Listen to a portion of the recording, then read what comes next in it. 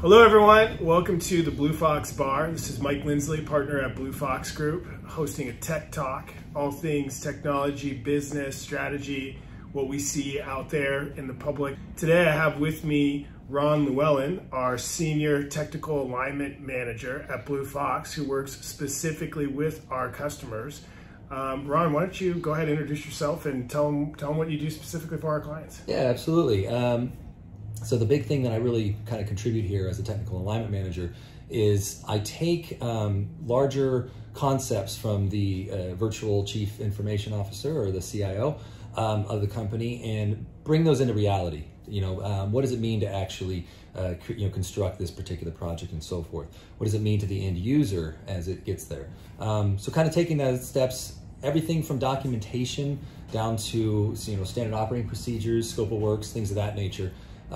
Just so that everyone's on the same page and we can technically get everything done the way we need to. So more so taking the technical piece out of it and helping translate that into a business message. Yeah. So a customer can make a decision that aligns with their goals. Absolutely, yeah. Cool. Because they're worried about making those business decisions, and I'm going to be the intermediary between them and the actual techs that will be doing the work and achieving that. Very cool. What I wanted to talk about today is stuff that we often talk about, whether it's in the bar after work, collaborating with all of our team, or at the water cooler, lunchroom, maybe after a good 80s song that comes up in the tech area. Yeah.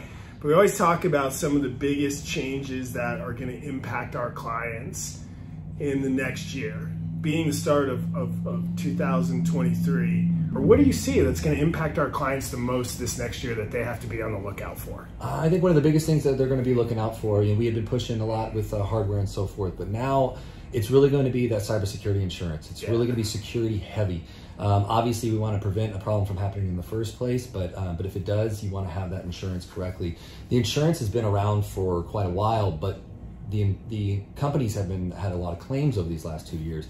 And they have been moving the goalposts almost quarterly in terms of what they're trying to achieve. So things that used to be, we wish we would have now are mandatory. An example would be business continuity plans or disaster recovery plans. Yep. Those types of things used to be only for enterprise, only for very large businesses.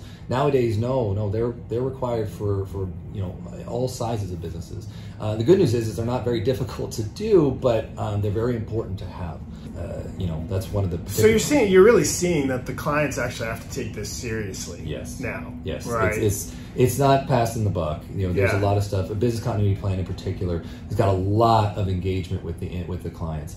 We at Blue Fox are here to help basically interpret that in a way that makes sense for them. Yeah. Make it more simplified, right? Yeah. There's a lot of.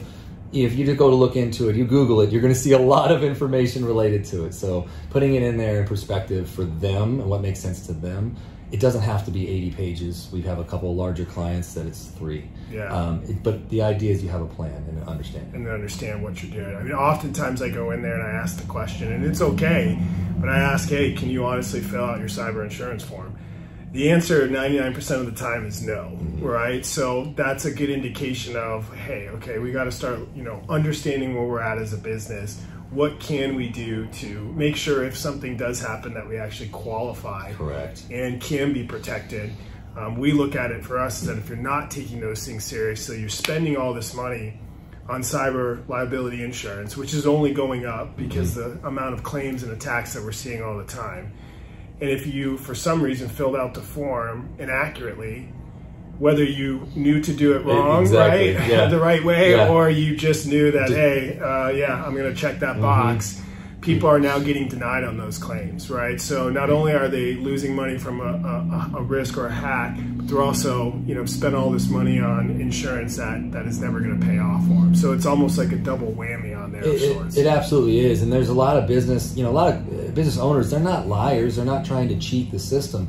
A common question will be is, do you have multi-factored authentication? Yeah. MFA, it's on there. And they'll be like, well, yes, I log into my email and I have MFA. But what they don't see and the nuances in there is that there's other portions of their business that also may require that. And those might be the areas that get hit. And that is the loophole that the insurance companies are looking for. And says, well, the attack didn't originate via your email. It originated during this portion of your business. you did not have MFA like you said you did. So it's like surface level at that standpoint. Exactly. Hey, yeah, I think my guy said we had that, of right? course I have MFA. Without a true, analysis of going through that, something that your role does from a technical alignment that says, okay, hey, look, let's go through this. Let's check these boxes. Let's make sure you know where you stand. And maybe the spots that you're uncertain of, are you willing to take that risk with that liability, or is it worth it to fix it? Absolutely. Right? A lot of it's just a business decision based on time and money and risk. Absolutely, and that's a good segue into one of the other main parts that I have is I write reports. We call them alignment reports, effectively, but they're very factual. They're yes or no answers. Yeah. Do you have this? Yes or no?